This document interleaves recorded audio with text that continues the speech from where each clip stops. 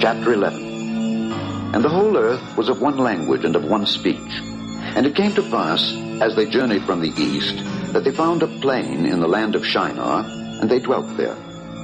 And they said one to another, Go to, let us make brick, and burn them thoroughly.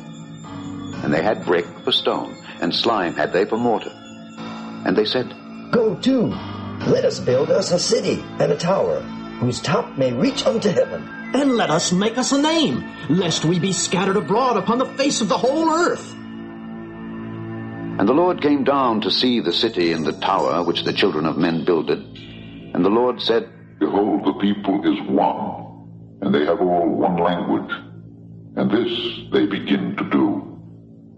And no, nothing will be restrained from them which they have imagined to do. Go to, let us go down, and there confound their language, that they may not understand one another's speech.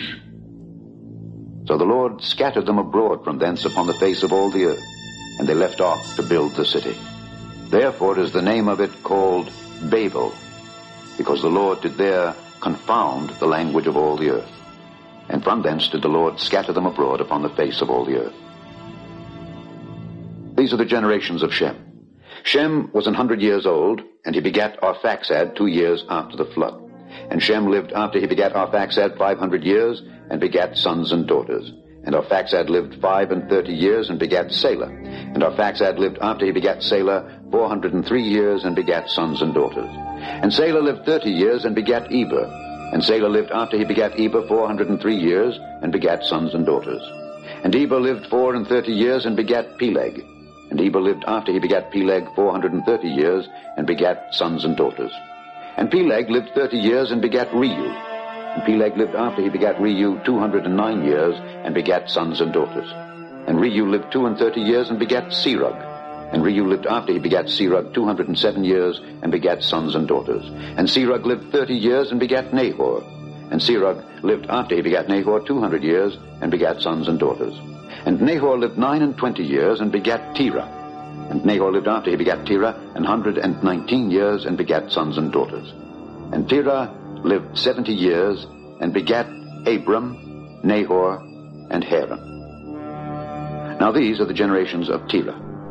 Terah begat Abram, Nahor, and Haran. And Haran begat Lot.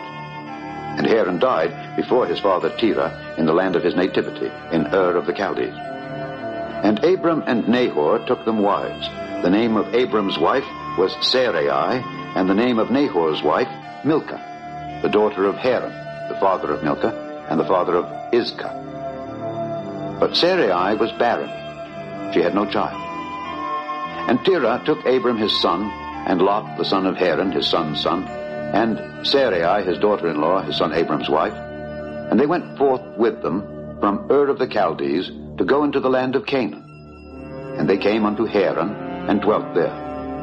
And the days of Terah were 205 years, and Terah died in Haran.